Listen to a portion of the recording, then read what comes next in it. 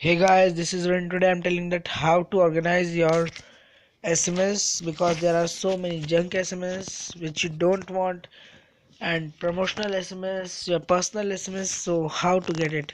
So you need to go to the Play Store for this and search SMS Organizer.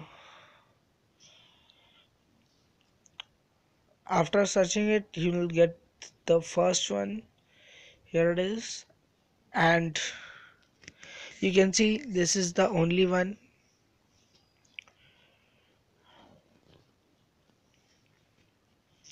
You need to install it, and after that I'll show you. See, there are so many great ratings. It has 4.6 ratings and a great comments.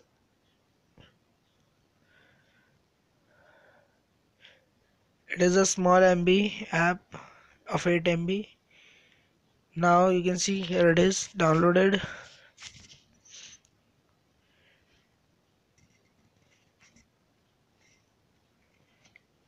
After downloading it, you'll need to just open it.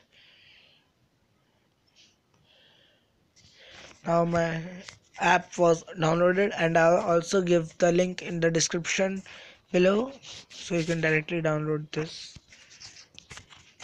Accept. Now it was just showing that how to use it. Send free SMSs. You can maybe send some free SMS, and now you need to just log in it, and it will send you a referral code. So you need to log in it. Just need to type a number.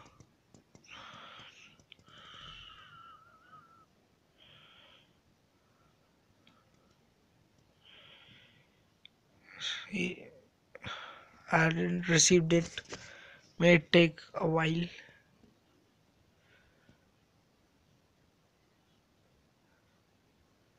I got this message or an OTP. So clinic up promotional SMS it was.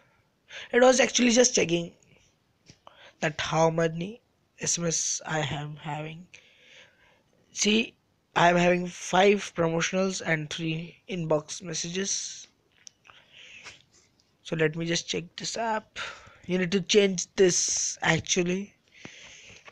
Now click here and say yes.